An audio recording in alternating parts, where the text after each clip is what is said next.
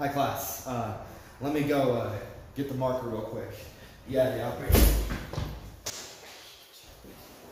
Yeah, let me go get the marker. Yeah.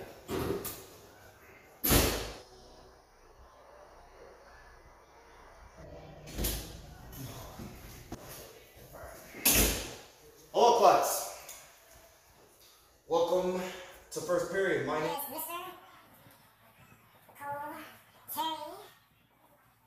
Studios. Welcome to period 1.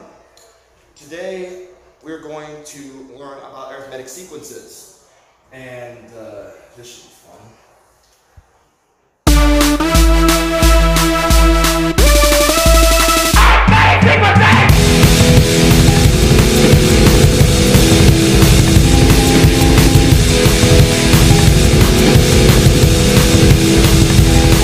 This song is just for you.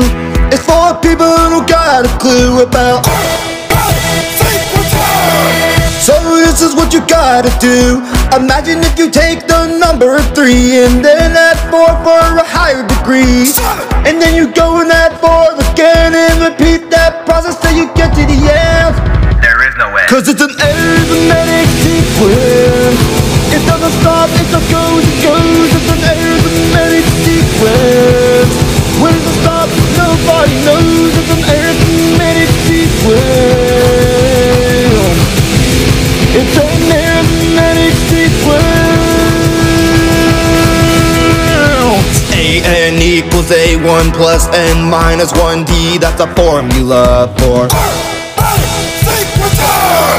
let's see what it stands for. A(n) is the nth term in the sequence. A1 is the first term of the sequence. These are common difference between terms, and that's not the only formula we have deformed. Write down some notes, cause it's a lot. There's Sn equals n over 2, 2a plus n minus 1d. Sn equals n over 2, a1 plus an. Sn is the sum of n terms. An minus 1 is the second to last term of an arithmetic sequence. A geometric sequence is the same concept, but except you multiply and divide. We're gonna remind you one more time about Write down some notes.